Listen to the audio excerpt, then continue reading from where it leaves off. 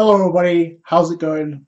Welcome to my review of Black Clover episode 164, and we're a little over 5 episodes away from the finale of Black Clover, the anime.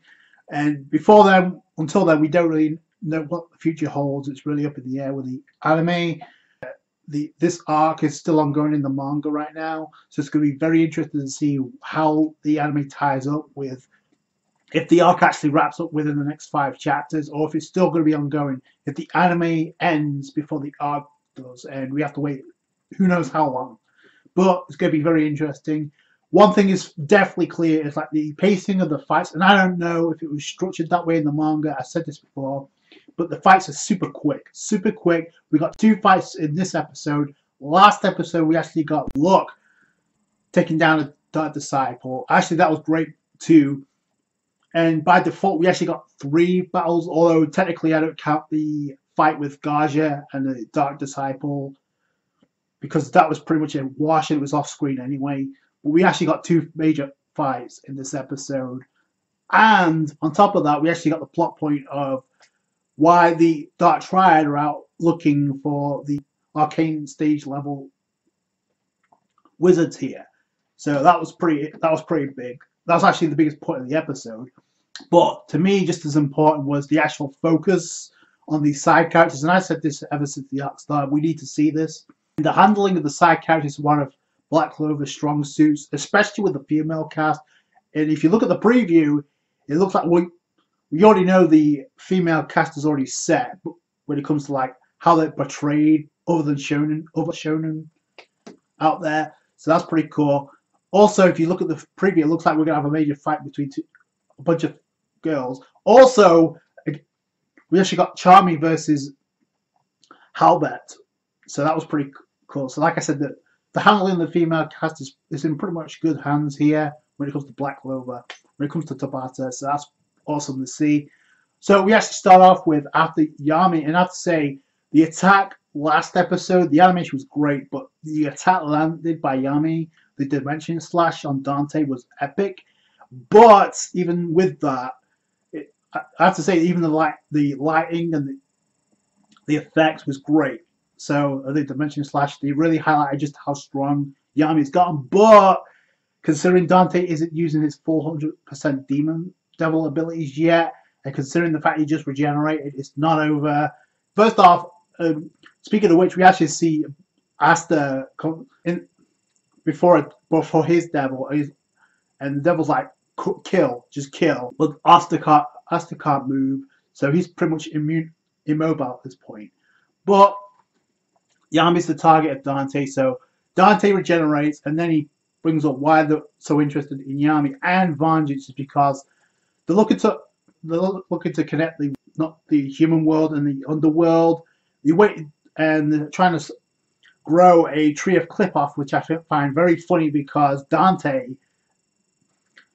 having a plot point about a tree of clip-off, I think that's actually what the tree is called in Devil May Cry 5, so I think that's pretty funny.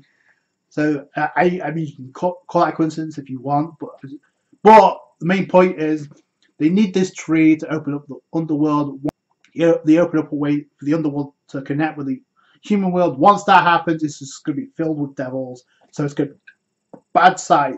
It's going to be filled with malice. It still doesn't think Dante wants this. Or we did get a glimpse of what looks to be his past, where he's just like killing people, and just like he calls the human world boring, the normal world boring. So maybe we'll get to learn more, especially with characters like Vanica and Xenon. We'll have to learn more about them too. And speaking of which, we actually do get. It looks like we're going to learn a little bit more next episode. But I also found it very interesting during the flashback. If you look very closely, like Dante kind of resembles Kira, the scale magic user. And we know Kira has somewhat of a role in this arc. He has an interest in this because of Asta, because he's the one literally, he's going to like execute Asta. He's going to convict Asta with his scales and like place him under execution if he doesn't get the job done with the devil. So I find that very interesting. Again, last time I said there was a lookalike of somebody, I got it wrong, but I'm just gonna throw that out there. More importantly, Yami hears about this, so it's like, okay, I need to take you out because this is bad. Also, I do want to point out like with the handling and the focus of the side characters was great. That was great to see in this episode. We got to see Luck with his upgrade, take out a Dark Disciple. We also, by default, we also got Grey getting a moment where she actually saves Ghosh, and we actually come to find out there's actually a history between the two before they joined the Black Bulls, so that's pretty cool. But it just shows the spotlight of the side characters, and this is where we get one of the Dark Disciples that are attacking the forest, the burning the forest. We actually see it's Halbert Cheval that's attacking, and she's the one that goes up against Charmy. We also find out that Petrov, the Spirit Guardians, they've been taken out, like, with the exception of Garja. These are the Dark Disciples, not the Dark members of the Dark Tribe. Lord only knows what Vanica's capable of. But this triggers Charmy because the food and the villagers are pretty much the food's destroyed. The villagers are pretty much in bad shape. So Charmy decides to go in, like, yo, I'm not gonna let you go away with this. And we actually get the introduction that goes up against it, which is, like I said, the female caster's handling is great. The way this is just the way to display just how broken Charmy is when she gets serious. But I do like how Halbert was using her hair as a weapon. That was pretty cool. So Charmy brings up a sheep, and the two clash, and it's like actually a defensive battle at first, because while you have the sheep trying to punch, and this is pretty much a stalemate until Cheval reveals like her hair actually protects her, while Charmy's sheep can't protect her up. So Halbert uses it as an opportunity to attack her, and actually slashes her. So that looked pretty bad. I have to say I like her design, but her personality sucks because she's beautiful. She views she can just do whatever she wants. It's a shame that her personality doesn't match her beauty, but it usually comes back to bite you in the ass. And so does her hair, honestly. So Charmy actually gets serious because obviously, shut the hell up, you're not going to get away with this. She goes into a young adult form. So that's always great to see. We haven't seen that since the Elf Reincarnation arc. And then after that, it's pretty much GG. But I do like how, even with the sheep transforming, we're going to have to prepare a new strategy. We're going to have to cook her instead of attacking her, because she's able to dodge the knife and fork attack. But then Charmy uses a giant bottle of pepper. It looks like a bottle of pepper to blind her. Even though that's wacky, it's a pretty smart move. And actually, it's a trope of eyesight being a focus in these two fights in this episode. Allows Charmy to come in, and I love how she just prepares Cheval's hair like she's mixing up a stir fry. You see the pan and everything, so it's like, oh, Halbert's getting terrified because Charmy's not even a devil, but yet she's using magic that's like out of this world, which she really is. She's, like I said, this episode displays just how broken she is when she gets serious. So that's always great to see. But she comes in with the attack. By the way she comes in, like the shading was great. She comes in with like Luffy with the Gomu Gatling, or like she was Jotaro from JoJo's Bizarre Adventure. Like, instead of like being like Jotaro, like she's like la la la la la la la, and she's attacking. So she gets dealt with.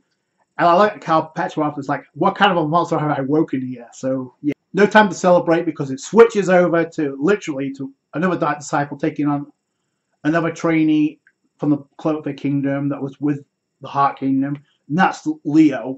Leo, what we see in this fight's already got started, because Leo's been taking damage up the ass, because we actually find out the other Dark Disciple, for Snile, who's able to read his opponent's moves by using multiple eyes. It kind of reminds me of Gaara, even though Gaara only uses the one eye from Naruto.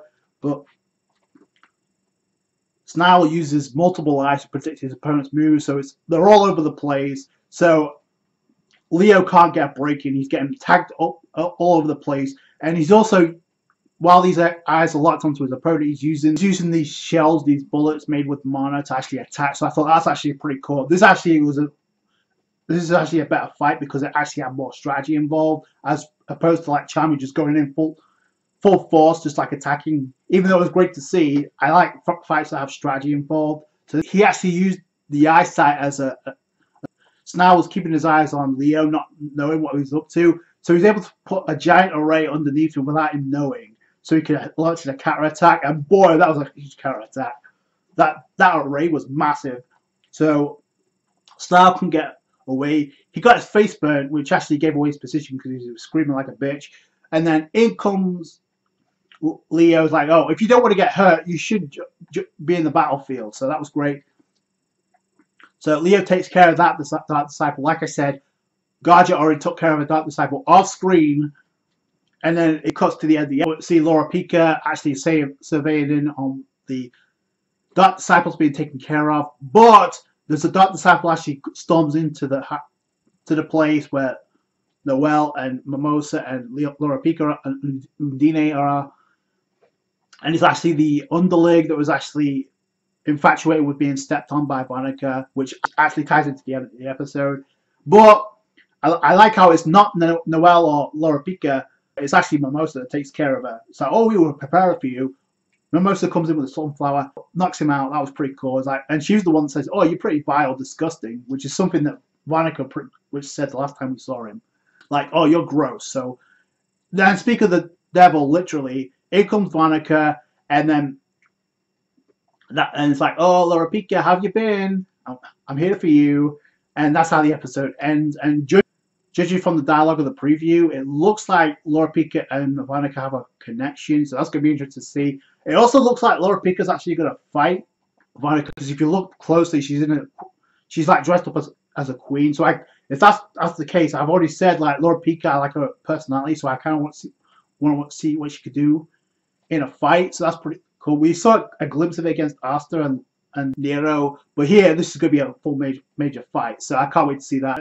We know Noelle versus Vanica is a lock, but that'd be kind of cool to see Loropechica in a fight. So this episode was great because of the focus on the side characters, and we get to learn finally what the real agenda is of the Dark Triad. Kind of makes me wonder why Vanica and Zenon, what kind of messed up upbringings they had in order to go along with this. But it doesn't matter. We'll find out pretty soon. That's going to do it for today, guys. Thank you so much for watching. Like the review if you did. Hit the thumbs up. I appreciate that. Subscribe to our for more Black Clover. Catch you guys later. Thanks, guys. Bye.